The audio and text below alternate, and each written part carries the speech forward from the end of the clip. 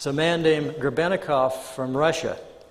Grebennikov was kind of a non-conventional scientist. He was an entomologist, did a lot of work with bugs, entomology. And his favorite thing was to go out into the steppes of Russia and into the various outer hinterlands and camp out in the summers and study his favorite subject.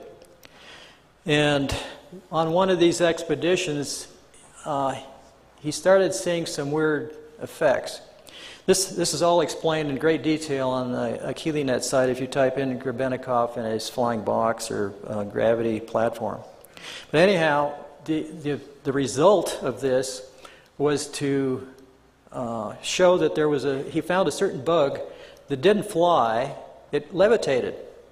And this was, he'd put this bug into a little vial or something, and he saw this vial jumping up off the lab table, jumping up and down.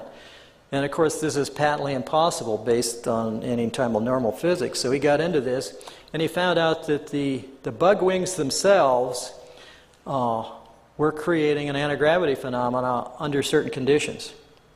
And of course, what we have here, if you analyze, I think I found the bug. It's actually a beetle. And if you analyze this bug structure, you see a hexagonal pyramid structure array throughout the entire bottom wing of this bug. Turns out that beetles have two wings. The top wing is called a wing cover, and what the beetle does is it lifts this wing cover up, and then it flips out its lower wings, or inner wings. Now the bug cover protects the inner wings, but when it gets excited or something, it flips these other wings out, and it flaps these other wings, and the inner wings flap a little, and this beetle goes gyrating around. They can't fly very good, but they sure levitate great, I guess. And anyway, he took a whole bunch of these bug wings, and he glued them to like a Venetia blind structure, and he put it into a little platform he built. So they were all, these bug wings were all covered in here. And he used I theorize he used the wing covers as well as the inner wing itself. There's also a kind of a handlebar on this thing with some controls. You can see the thing a little better here in detail. The controls, I think, had to be manipulated continuously and probably vibrated to create the same action that the bug was doing. There was also down at the base some kind of a lever, which I suspect controlled the amount of lift he was getting out of this thing. Anyway, Grebennikov claimed that he could fly this thing or levitate it, and it would go around at almost 1,000 miles an hour. Now you ask, how can that happen? Well, he said that there was an energy field that built up around this thing due to this gravity field building up in the platform, and by this thing building up, it built out a force field that basically surrounded him and protected him from the local environment. So even though he was flying at 1,000 miles an hour, you could go, you could be wearing your Sunday best suit and not get it flutter a bit at 1,000 miles an hour. I'm not sure I'd want to stand on something going 1,000 miles an hour that's 2 feet square. But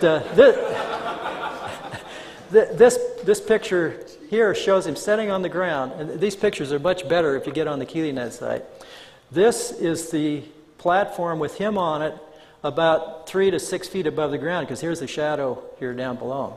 Now you could say this is all faked, but if you get into the other things that he did with shape, they almost mirror the stuff that I discovered, and it proves, I guess, that there's either two crazy people in the world, or there's two people that have found the same discoveries.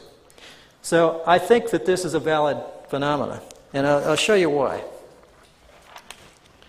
Next slide is a micrograph that I took of a beetle inner wing. This is at 100x. If you look closely at this thing, you can see rows of bumps all along the bottom of this wing. Each row is staggered from the next row next to it.